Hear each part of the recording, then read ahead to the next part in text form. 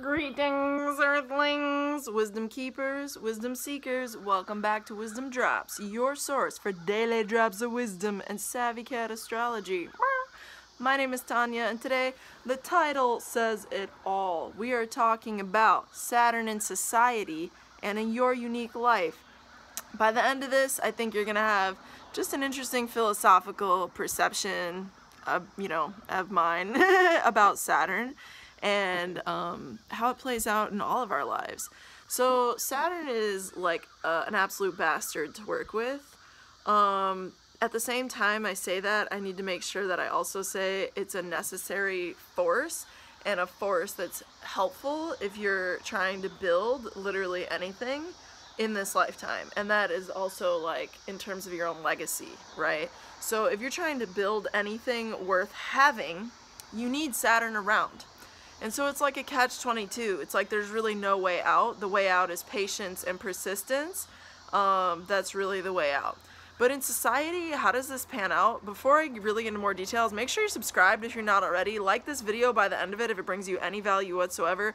And also, if you want to see details on the WizdomDropz astrology course I will be leading as of November 1st, please do check out the link down below. Okay, same for readings. If you want a reading, just look down below. Now, with that said, in society, Saturn will push you. It will force you, it is the force that forces you to get real with yourself and adult, quote unquote. Everybody, I don't care who you are, has a Saturn return around at the latest 28 years old, through at the earliest 32 years old, at the latest 36 years old, okay? So in that time frame, everybody who is an adult who lives that long goes through a Saturn return. And it's during this phase of life where you have to get real with yourself and check your shit. It's like, what is going on? What am I building? What am I here for? Like, you know, what is happening? And in this phase of life, you get reality check moments, and you also get denied things at this phase of life. And you also have to put in persistence and resilience in this phase of life, right? But how does that play out in societal terms? Saturn is the force that tells you no. It's the man, it's the government, it's tradition, it's limitation. It could even be a good teacher or a bad teacher, for that matter, who's limiting you in something because they want you to produce something else, you know, that they view as being more valuable and more longevity, if like more sturdy, if you will, Saturnian, Saturnine.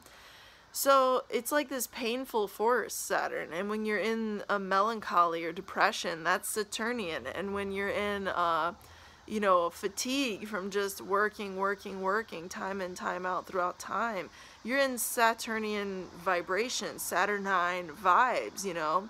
So I guess like this video is to kind of just give some light on this force in society that tells us no, and also to then bring in the wisdom of Mars, which is the wisdom of what you can do within that or outside of that conflict.